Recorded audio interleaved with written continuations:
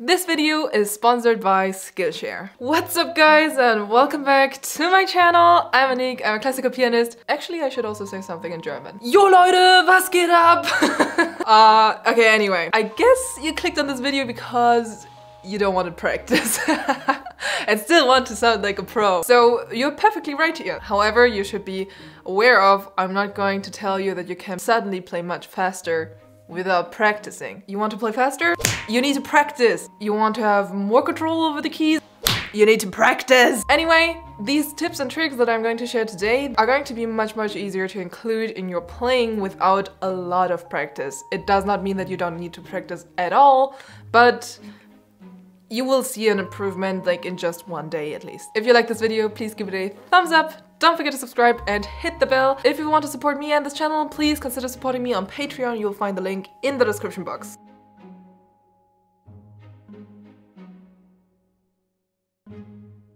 Something that can give your playing much more contrast and makes it so much more enjoyable and exciting for the audience is to create more dynamics. So there are two different ways to create more tensions for the audience. One thing is dynamics and the other thing is sound color. Sound color is much more different to create. Like you need much more experience and much more control over the instrument. So the thing that is much easier to do is to create more contrast through dynamics. If you just play on one dynamic level, everything sounds a little bit gray, and at some point, you know, the audience is just a little bit bored. Even if the tension is increasing, it sounds like nothing is really happening because the dynamics is not changing. If you are not on the level to have so much control over sound color and stuff, dynamics is really the first step to go into this direction. With dynamics you can create so many contrasts and so many figures just because the difference between forte and piano is so clear and so big. So tip number one, check your dynamics, create more contrast through bigger changes in dynamics. I would go through the whole piece, checking through everything that the composer wrote dynamically into the piece, so you get an overview and more structure in your playing, and after knowing this, you can get like a much bigger range in your playing instead of, you know, just playing everything on one level. Tip number two, use less pedal. Like so many times we're just pushing down the pedal as if our foot is a stone.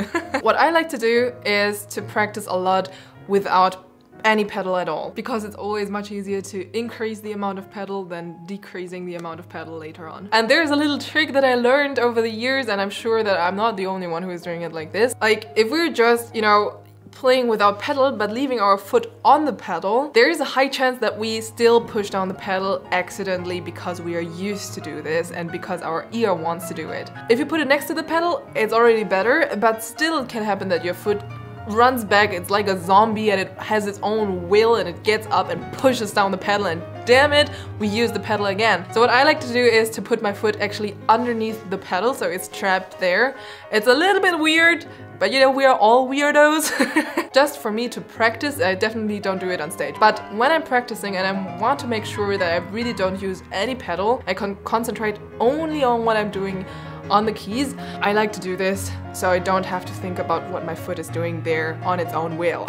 Does your foot also has its own will? Tell me in the comments down below. If you are interested to learn more things about how to do something like a pro, please check out today's sponsor. This video is brought to you by Skillshare. Skillshare is an online learning platform with thousands and thousands of inspiring classes about like pretty much everything, like from cooking to drawing and painting to photography to even music and music theory. What I really like about Skillshare is that you can find classes for basically any skill level. For me personally, as I'm filming and editing all the videos here on YouTube and Instagram on my own, I'm really interested in like how to improve my skills here. Right now I'm going through a class by Chris Bruker about creative in-camera transitions, and I really enjoy to follow his class because he's breaking down the big subject into a lot of small subjects, so it feels like you can go through this class very fast.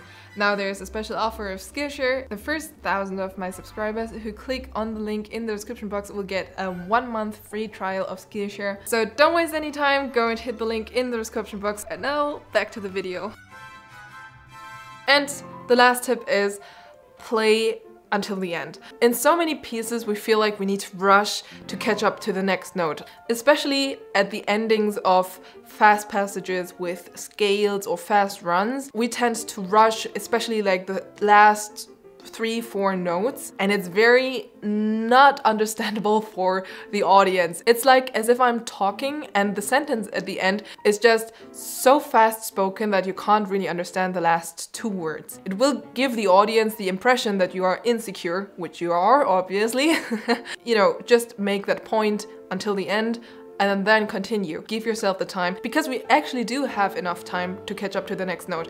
And if you feel like you do not have enough time, well, there are 2 reasons. The first reason is that it's psychologically, like your brain just thinks it's like this, and then it, you know, forces you to rush instead of just calming down and give yourself confidence to play until the end and like give yourself time. But the other possibility is that your tempo is just way too fast and you're really just not able to catch up to the next note in time because the tempo is just too fast. So just using a tempo that's a little bit lower than before will already save you so much, you know, craziness in your head.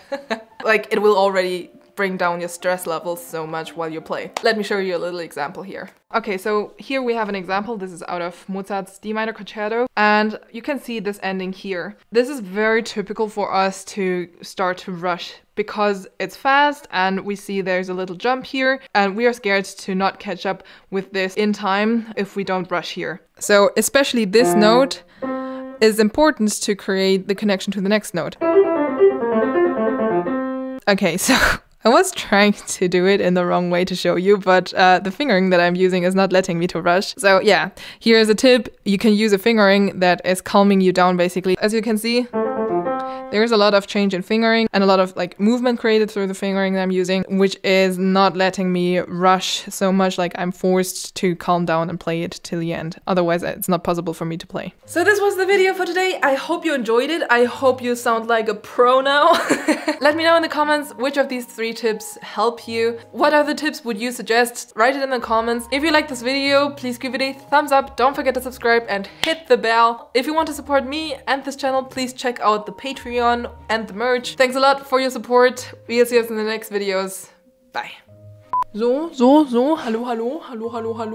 Ah, ich habe das Licht noch nicht eingestellt. Das Licht ist noch nicht an. Wo ist das Licht?